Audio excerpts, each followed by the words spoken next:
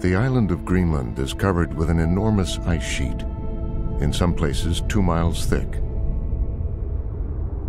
If it all melted, it's estimated that the sea level around the world would rise by about 20 feet. For centuries, the ice here was relatively stable, but recently it's been melting faster and faster.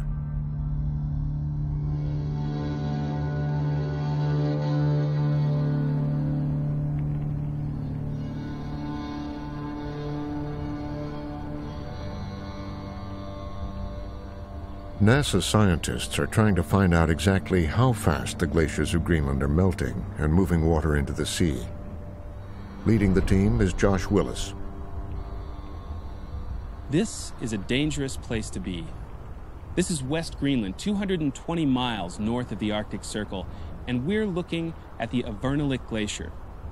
It's a river of ice made up of snow compacted over thousands of years, and it empties right here into the ocean. At any moment, a huge chunk of ice could break off and crush a person if they were standing right here, or cause a tidal wave that would sweep a person away. But this ice isn't just dangerous because it's falling. The glacial flow of Avernalik is speeding up, just like glaciers all across the world. 15 years ago, this glacier was losing ice at a speed of about 3 feet per day. According to scientists' latest measurements, it has tripled its speed, now losing 10 feet per day.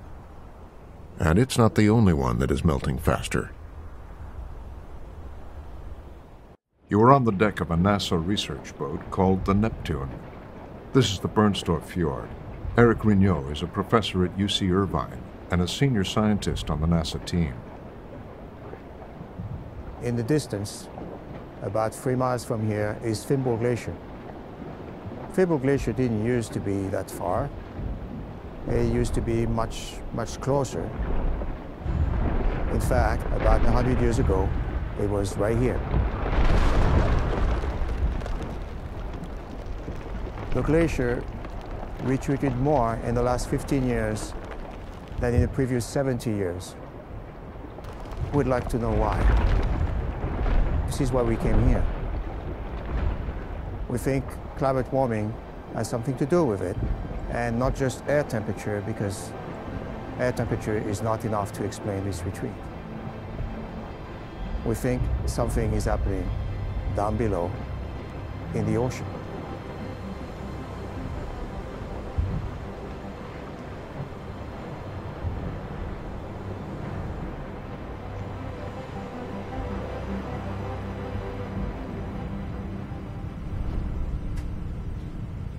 We're downstairs inside the boat. The computers behind me are connected to a sonar that's scanning the shape and depth of the sea floor.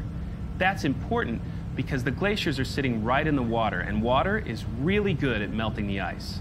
Just imagine an ice cube melting in a glass of water as opposed to an ice cube left out on the counter in the air. The water is really good at melting ice because it contains so much heat, and the warmer the water, the faster it melts. So to better understand how fast Greenland's glaciers will melt and raise sea level, scientists need to figure out how much of that ice is sitting underwater and how warm that water is. The NASA team is trying to measure this from the Neptune, but also from the air.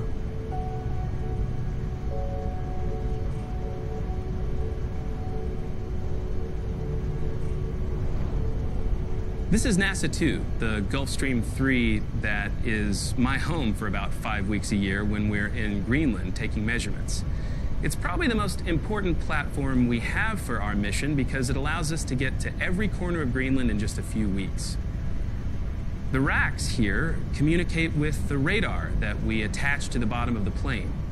The radar measures the ice height and tells us which glaciers are shrinking and retreating the fastest. We also drop probes through a tube in the back of the plane. This is where we drop the probes through this tube. They fall to the sea floor and measure temperature and salinity. So when we get to the right spot, the pilot says 3, 2, 1, drop. Pretty soon, it's radioing data back from the surface all the way to the sea floor. Something we've never been able to do before.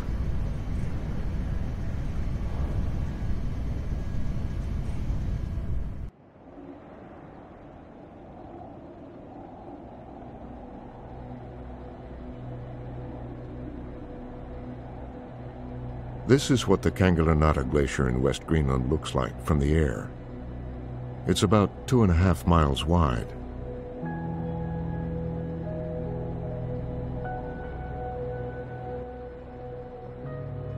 On both sides of the fjord, you can see a line of lighter colored rocks where ice used to be. In the last 15 years, more than 5 square miles of this glacier have been lost to the sea.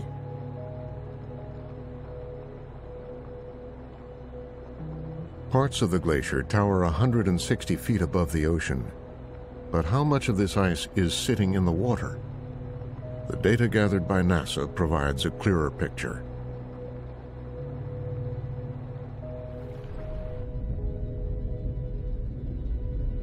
Try looking below the water's surface. It turns out that this fjord is around 1,000 feet deep, meaning that most of the glacier is underwater. And here, the deeper water is warmer. The NASA research shows that warm, salty currents from the Atlantic are eating away at the glacier from below. And this appears to be happening to glaciers all around Greenland. Scientists like Josh and Eric think this could be one big reason why the ice here is breaking up and melting faster and faster.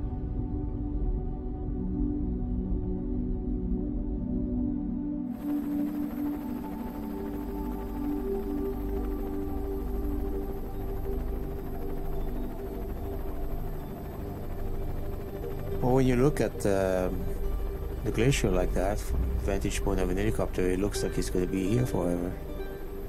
How could it possibly go away? Out the window of this helicopter is the largest glacier in Greenland, Jakobshavn. The glacier here is about 12 miles long.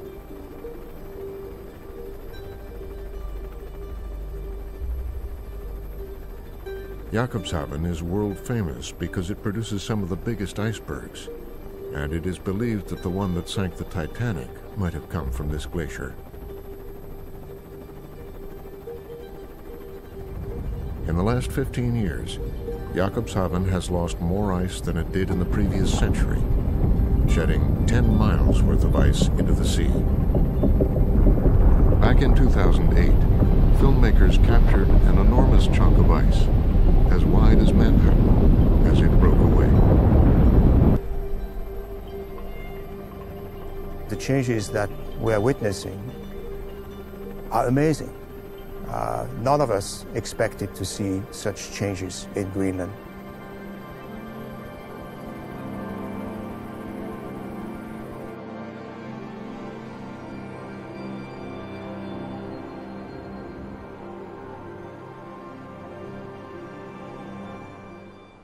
We're just 2 years into this 5-year-long experiment to measure how much the oceans are melting away the ice around the edges of Greenland. But we've already found out that glaciers all around Greenland sit in fjords that are much deeper than we previously knew. That means more of the ice is in contact with the ocean water and more glaciers are threatened than we previously understood. Sometimes I think about the evidence that we have gathered over the past 20, 25 years, even more, on the impact of climate warming on the ice sheets. And my kids and grandkids are going to look at me and say, you knew this was happening. What have you done to slow it down? I studied them and I reported the results to people. I'm not sure it was enough, but I did the best I could.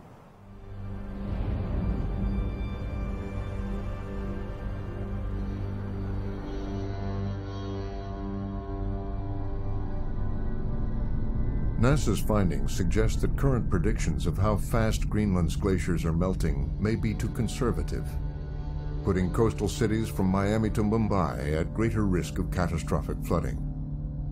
Similar forces could be at work on the other side of the planet, in Antarctica, where there is 10 times as much ice.